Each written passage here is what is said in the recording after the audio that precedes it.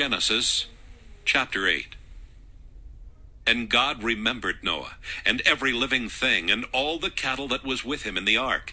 And God made a wind to pass over the earth, and the waters assuaged.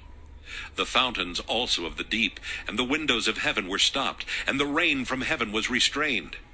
And the waters returned from off the earth continually. And after the end of the 150 days, the waters were abated. And the ark rested in the 7th month, on the 17th day of the month, upon the mountains of Ararat.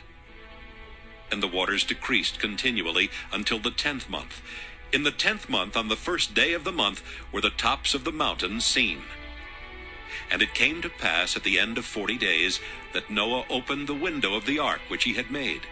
And he sent forth a raven, which went forth to and fro until the waters were dried up from off the earth. Also he sent forth a dove from him, to see if the waters were abated from off the face of the ground.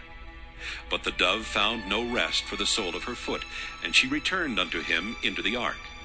For the waters were on the face of the whole earth. Then he put forth his hand, and took her, and pulled her in unto him into the ark. And he stayed yet other 7 days. And again he sent forth the dove out of the ark.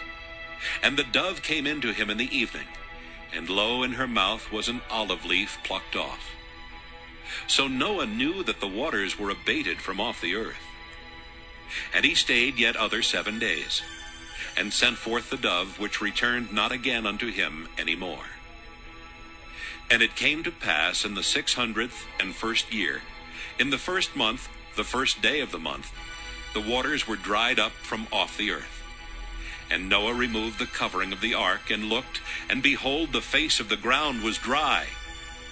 And in the 2nd month, on the 27th day of the month, was the earth dried.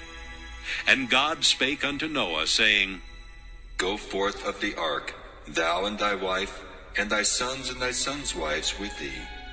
Bring forth with thee every living thing that is with thee of all flesh, both of fowl and of cattle, and of every creeping thing that creepeth upon the earth, that they may breed abundantly in the earth, and be fruitful, and multiply upon the earth.